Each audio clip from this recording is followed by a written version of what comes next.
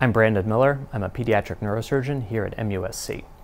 One of my favorite things about my job is forming long-term relationships with my patients and their families. As a pediatric neurosurgeon, I often take care of children from the day that they're born up into their teenage years. And there's a misunderstanding that surgeons don't spend a lot of time talking to patients and families, and that's certainly not true in pediatric neurosurgery. Since we take care of a lot of serious and sometimes rare conditions, it's important for us to educate patients and their families about those conditions so that they can be partners in their child's care.